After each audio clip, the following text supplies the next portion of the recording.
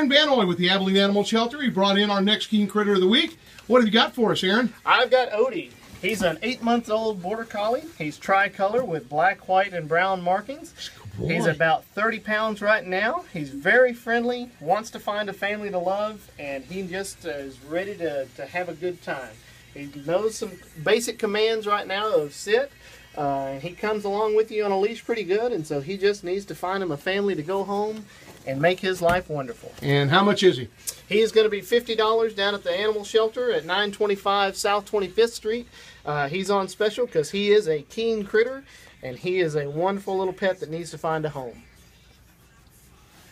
Hey, if you enjoy our videos, please make sure you subscribe to our channels. Now, just click the different logos on the screen to subscribe and check back often for more from Town Square Media Abilene.